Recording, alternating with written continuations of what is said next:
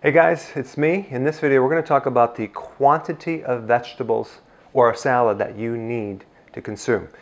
Now obviously this might be a little too much and you might not want to use a fork like this, but I'm trying to make a point here.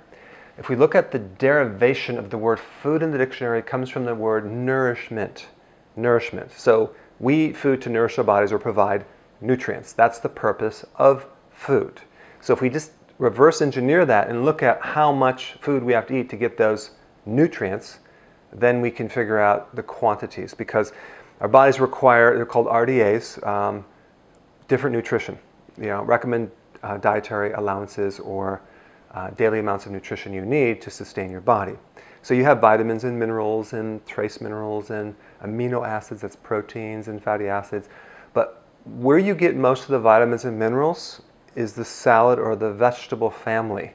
Now, if we take a look at how much you need, it's probably a lot more than what you've been doing. Let's just take potassium. You need 4,700 milligrams per day of potassium to run the body. And that's someone of 200 pounds. Now, if you're like half that weight, you can get away with half of it. But let's take a look at one banana is about 300 milligrams. So you can see 4,700 milligrams. You would have to eat a tremendous amount of bananas, and all that sugar will probably create a problem. So the question is, how much salad or vegetable do you need per day? Let's just talk about salad.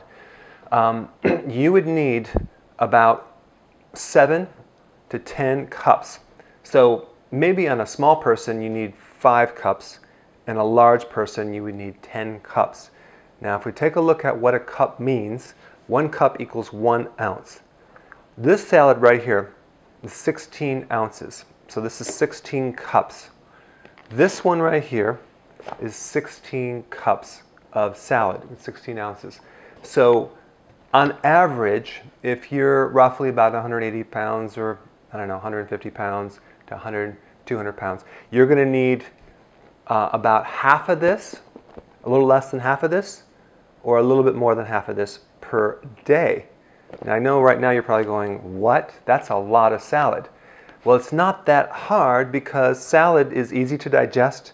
Let's say you do one for lunch and do one for dinner, and you're good. I have all my salad in one sitting. My bowl is half of this, and I will put all the salad on there, and I'll just down it at lunch, and I'm good for the day. Of course, I have more vegetables than I really need or actually require, just because they make me feel good. But it really also depends on the quality of vegetable. If iceberg lettuce, you would have to have probably like a tremendous amount of iceberg lettuce. But let's take a look at a high density nutrient type salads. This is spinach and kale. Kale obviously has tremendous amount. Other vegetables that are in the cruciferous family, like Swiss chard, even arugula is cruciferous. All those are very high in nutrients, except cabbage. Cabbage does not have a lot of vitamin A. I don't think it has any vitamin A, but it has a lot of vitamin C, some vitamin C, but it also has a lot of phytonutrients. So those are additional chemicals in vegetables that give you way more nutrition than regular vegetables. So that would be a positive thing, but I'm just talking about vitamins and minerals right now.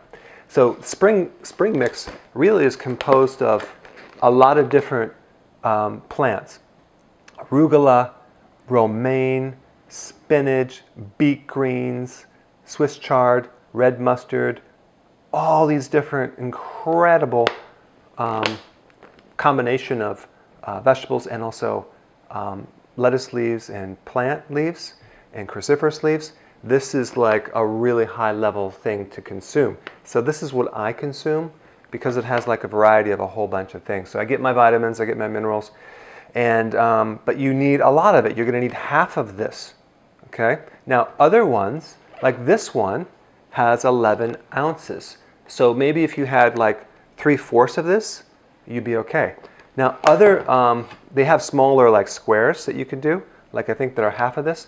They're like 5 ounces. So you can do one of those per meal. Or per day, depending on how big you are. But that is what you need to maintain and run your body. Potassium, not just potassium, manganese and calcium and all these other nutrients are in salad.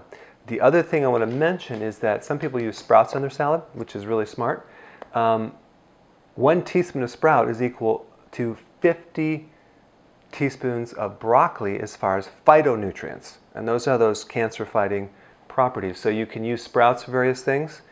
As far as dressings go, it's very important to have dressings without sugar or very low sugars. The Newman's Own only has, I think it's like 1 gram of sugar per tablespoon or 2 tablespoons. It's not too bad, but if you could make your own, that would be better. Or use olive oil and vinaigrette. I'm not concerned right now with the nitpicky salad dressings. The goal is just to get this in your body more than just to avoid something in salad dressing. Okay, it's just the weight of the benefit of this is huge. The other thing to put on the salad is very important. You don't want to put croutons. You don't want to put cranberries. Why? Because they're sugar filled and they're sweet. You don't want to put raisins. You want to put fat on your salad. Bacon bits, feta cheese, olives, olive oil, all that's really important because that allows you to pull the fat-soluble vitamins or pull the vitamins out of the vegetable or the plant, because plants, salad, etc. have, they don't have the fat-soluble vitamins. They have precursors. They're little things that turn into the active form of the fat-soluble vitamins. So vitamin A, for example, in salad has to be converted to the active form. If you add some fat to your salad, you will pull more nutrition out of that salad. So we don't want a low-fat salad. We want some fat on there, and I love feta cheese. As far as other things you can put on it, put anything else you want on it, but just don't put fruit and don't put sugar, but you can put some of these other things, other cut vegetables, nuts and seeds and walnuts and pecans and blue cheese and all that stuff. So I just wanted to kind of emphasize, again, the volume of salad that you need is probably more than you're consuming. You'll feel much better if you do that. So go ahead and start doing that, and I hope you will apply this information.